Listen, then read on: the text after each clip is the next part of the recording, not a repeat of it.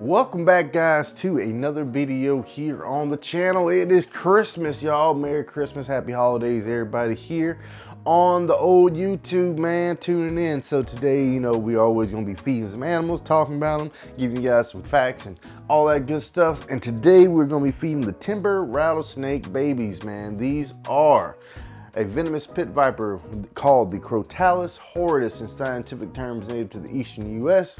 So make sure to check out this awesome map I got here on the left side of the screen so you guys get a good idea where the snake is from, and we'll go get into some more facts about them. So timber rattlesnakes generally come in around 3 to 5 feet in length, and individuals can reach up to 6 feet, and those can be a really large one in my opinion. Their size is based on factors such as region and available prey. So armed with retractable fangs and heat-sensitive pits, this snake is a formidable predator, and its venom is primarily used for subduing prey, and it is a complex cocktail of enzymes that aids in digestion. So not only does the digestive system work inside of the body, the venom also helps to get that thing ready, just like our saliva does before it gets down to our stomach. So just a little bit of a modified saliva in a way is the best way to think about rattlesnake venom, or just venomous snake venom in general. So these snakes are primarily found in deciduous forests where they seek to refuge in leaf litter and fallen logs, and these solitary creatures are known for their ambush hunting style. So if you look at the pattern on this snake here, it blends in very well with a lot of things that we have down here in the south. So this snake is very adapted to our ecosystem and environment. So as babies, if you don't know, rattlesnakes only have one button, and they grow those buttons out over time by shedding their skin. So whenever they get ready to shed their skin, their body starts to start working on getting a new one ready for them. And then guess what? We can probably start to hear these guys rattle a little bit compared to what they do now. So pretty awesome facts about this reptile or serpent here. So what we want to do is we want to stay as gentle as possible and not try to disturb him too much while he's doing his thing. And I probably should give you guys a good zoom in shot. Maybe we can get a little closer in on the action, kind of see how our snake's going to react, because we do got a pinky for him today. So let's see if maybe we can get him excited here.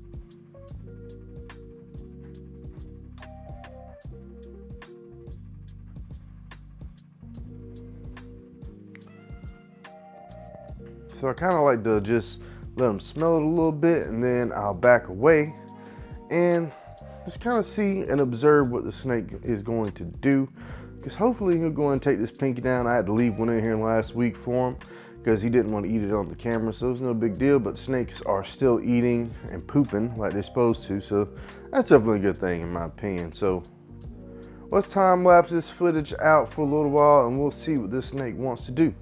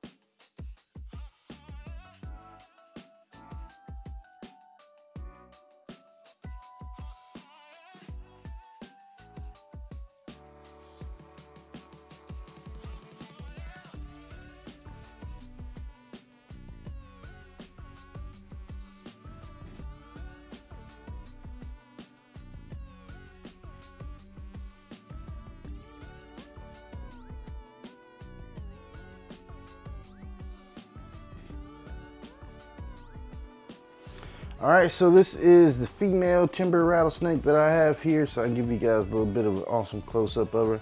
She's a pretty beautiful snake in my opinion, just like the brother. So let's go ahead and see what she wants to do. Maybe we can get her to elicit a good strike on it. Maybe not. So I think what we need to do is open her cage up a little bit more, and we'll see if we can't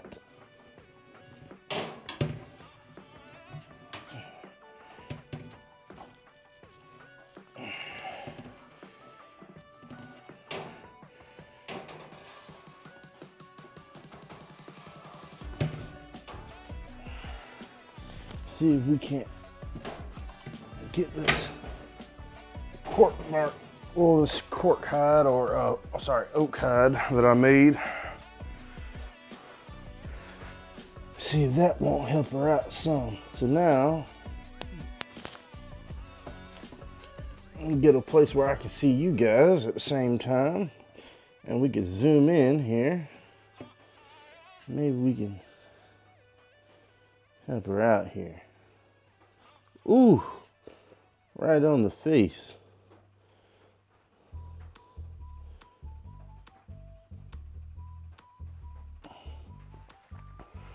She's rattling her little tail. I can see that from here, but we just gonna kind of let that sit right there. I'm gonna step back, and it might just do it, guys. So we'll see what she wants to do. If she wants to go ahead and eat this mouse now that she's struck at it. She's definitely a lot more timid than the other one.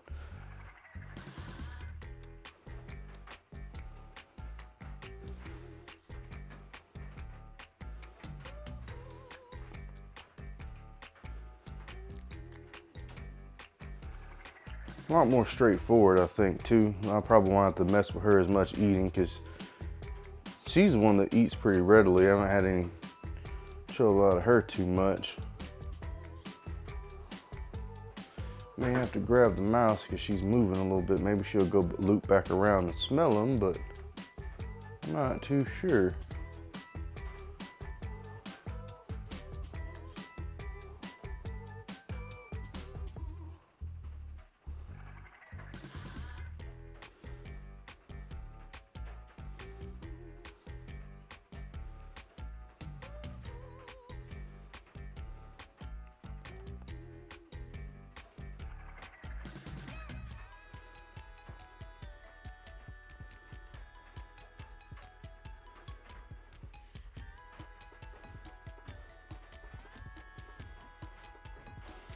So maybe, I think, what I'll do is grab this little guy and we'll try to put it in front of her face.